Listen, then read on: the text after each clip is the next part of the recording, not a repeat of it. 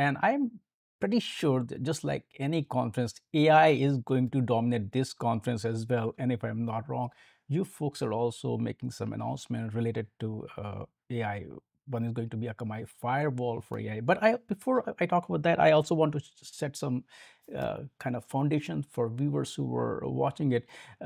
You folks also run, annual state of app and API security report, and 11th report is also out.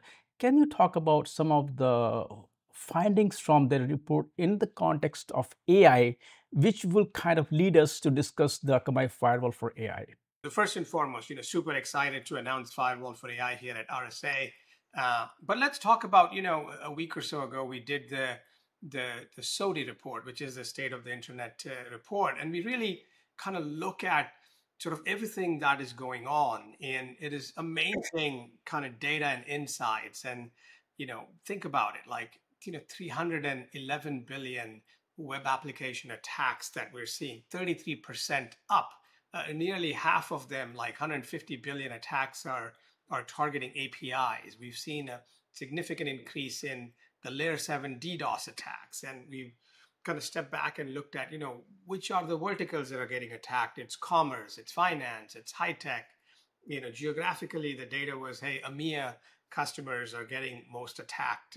But when you step back and you really start to think about what is happening is that, there's more and more adoption of AI, and AI is in every vertical, every industry, every government agency trying to figure out how can I do good, or how can I do better utilizing AI, the tools and the techniques and what it allows.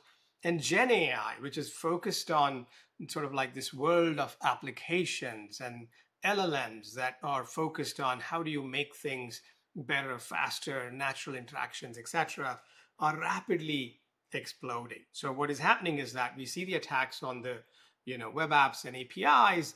We're seeing the rise of AI applications, and the combination of all of these things is starting to talk about sort of the digital terrain and how AI is impacting, powering it. But we really need to kind of focus on securing AI.